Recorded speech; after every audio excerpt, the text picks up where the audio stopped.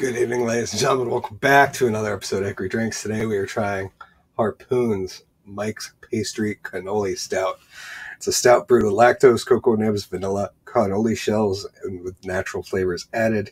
And a portion of the proceeds from each sale go to Christmas in the City. It's 7.3% stout. Let's, I think as far as looks go, it is kind of cool. It's got like a nice little gift wrap style with a fun... I wish there was a little backstory as to who Mike was, but who knows? Maybe he makes great cannolis. I don't know.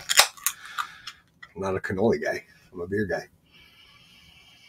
Smell right off the bat, chocolate coming through. Stout, so it's got a nice roasty aroma. Nothing too crazy. Definitely got a little bit of vanilla, a little bit of cocoa.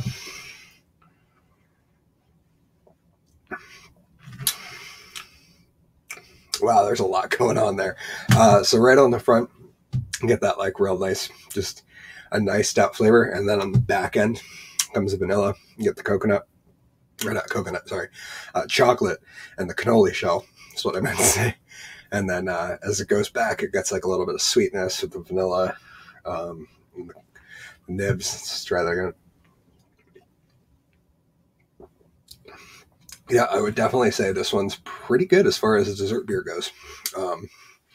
Harpoon, good job. Mike's Pastry came out pretty good. Yep, not overpowering, not too sicky sweet. You could probably drink a few of them without feeling bogged down and heavy. And let's see how the drinkability is.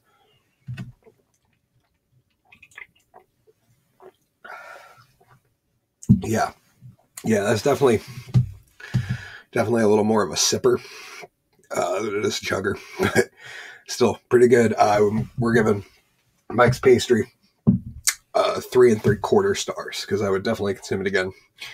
Not my wheelhouse. Probably rate higher if I was a real stout guy or I was really into the dessert beer thing. But figure we give it a try because it was something fun. I hope you guys enjoyed these reviews. Please come back. Give me a like, share, comment, suggest beers maybe, and we'll see what we do. Remember, I'll be here every Sunday and Thursday because bad reviews is what I do. So Hickory's always thirsty.